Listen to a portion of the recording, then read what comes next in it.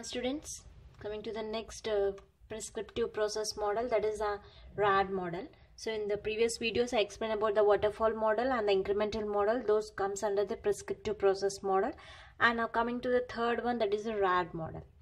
Okay, so actually this RAD, it is an incremental model. We call it also, means the extension for this incremental model. It is an incremental model that emphasizes on extremely short development cycle. So whenever we are dealing with the short development cycle, it's better to go for the RAD model rather than going for the incremental model. Okay, let me write that. It is an incremental model that emphasizes on extremely short. So it is you have to consider the projects which are taking a small duration of time to complete the project or to deploy the project. The development cycle, that is from for example, you can take 60 to 90 days. If you want to develop a product within this 16 to 90 days, it's better to go for the RAD model of implementing the project for communication, planning, modeling and construction deployment. It's better to go for the RAD model by using rather than using the incremental model. So now before discussing about what is a RAD model, now let us see what are the phases that are present in RAD model. The different phases that are present in RAD is, just like everything, the communication is first. The communication phase, the user, the customer and the developers are interacting with each other, so that the customer can give the specifications to the user, means the requirements to the developer. The customer or the user is giving the requirements to the developer, so the developer can develop the project. So that will be done in the communication stage. So after taking the specifications and requirements, the developer is ready to planning the project. So the next stage is the planning. So planning, it includes all the documentation, everything in the form of whatever the user is asking. So that will be placed in the form of documentation. So the planning includes from starting to ending, means the size of the project and the resource that we are using and the maintenance cost it takes, the error cost it is taking, everything will be present in this planning section only. So after planning, the developer is trying to model the project. Modeling includes. So here the modeling in the RAD model, the modeling will be of the modeling includes business modeling, based on the usage of the customer, as based on the person who is developing the process. For understanding, they can go different types of modelings. They can introduce the business modelings. They can take the data modeling. Only the modeling can be used for the clear cut of the product or the clear cut of the process. Business modeling, data modeling and process modeling. So any one of the modeling can be included, or all the three can be included. So business modeling and the data modeling is just like a data objects that you are going to be used in the data, and the process modeling is here the data objects are transformed to implement a business functions. So for modeling, they required all these three to implement the project. And next stage is the construction. So in the construction, they try to write the code. So but here the RAD model will use the 4th generation techniques to write the construction code. It follows the 4th generation techniques. And the final is the deployment. So after everything, this is the deployment. So whatever the model you are taking, whatever the phases you are taking, so every phase will follow these steps. First, you have to communicate with the person. Next, you try to plan the project.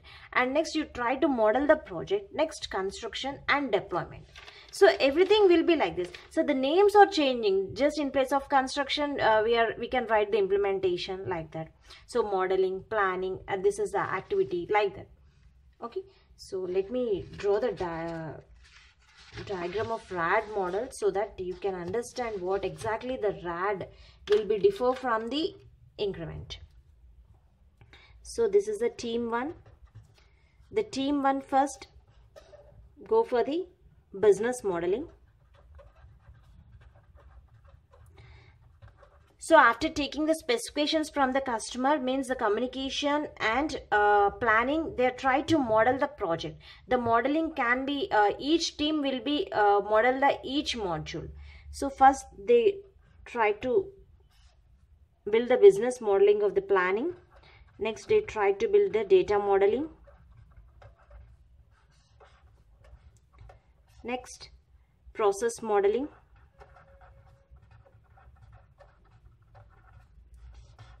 After that, so after modeling, they try to generate the code, that is application generation, implementation, application generation. Next, testing and turnover. Testing and turnover means handovering the project. So this is the team 1 is going to do this type of technique. Next, in the same way, the team 2.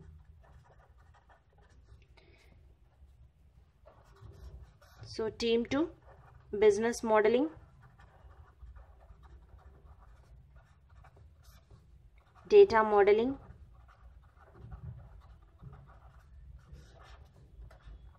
process modeling,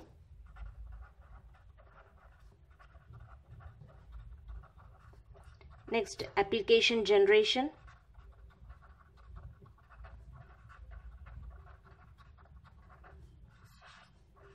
next testing and turnover.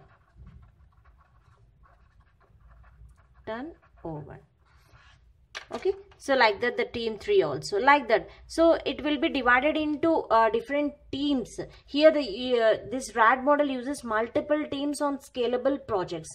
So whatever the project they are divided into teams, and each team is performing their own functions to implement the code, means to implement the module. So it's just an incremental model, it's just like an incremental model, but the main difference is this RAD will be used only for the small projects. So those projects, those processes that you need to submit within the cycle of 60 to 90 days, then it's better to go for the RAD model rather than using the incremental model. So let me write the points. This RAD, it uses component based structure. The first thing is it uses components based construction and emphasis reuse and code generation also. And next, it uses multiple teams,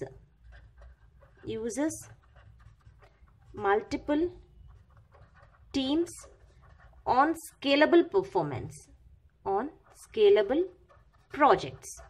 Not performance, sorry, the projects. So this RAD model uses multiple teams, team 1, team 2, team 3, like that, uses multiple teams on scalable project. And then it requires heavy resource.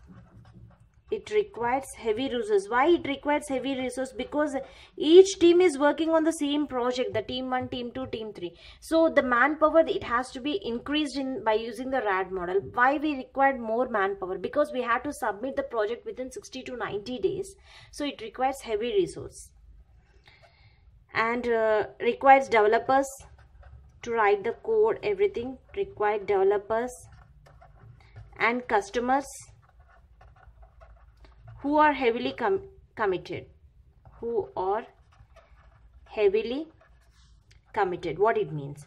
Means you have a commitment between the customer and the developer. Suppose if this developer is doing this project by using the RAD application, means RAD model, means they have to be committed in that project only, so that he can full-fledged work on that project, and he is try to complete within those days.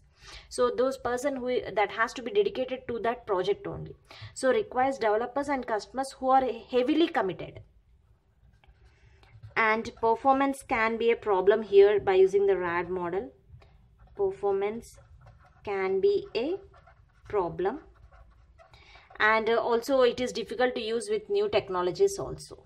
Let me write that point also. Difficult to use with new technologies. So this is about the RAD model. Thank you.